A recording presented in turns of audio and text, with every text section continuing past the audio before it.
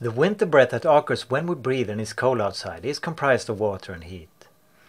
The cloud of vapor is massive through the mouth, while it is nearly non-existent through the nose. Nasal respiration can help us avoid unnecessary loss of water and heat. A Swedish study showed that we lose 42% more water when we exhale through the mouth compared to through the nose. The authors conclude this study showed that the net water loss increased by 42% when the breathing mode was switched from nasal to oral expiration in healthy subjects. Increased water and energy loss by oral breathing could be a contributing factor to the symptoms seen in patients suffering from nasal obstruction. In other words, if you don't use your nose, it may lose its function. Water is also needed in the lungs and airways in order to keep the windpipes from drying out.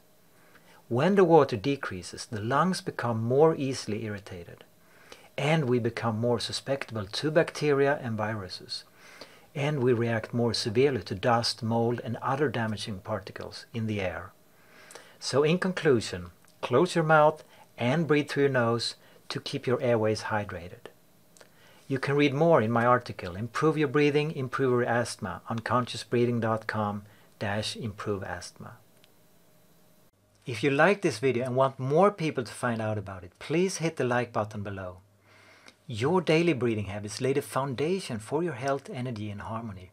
It is a real superpower, and to unleash it and thereby reach your full potential, make sure to subscribe to my YouTube channel.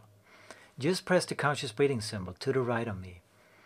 Also remember to press the bell button below the video to receive alerts every time I go live or post new videos.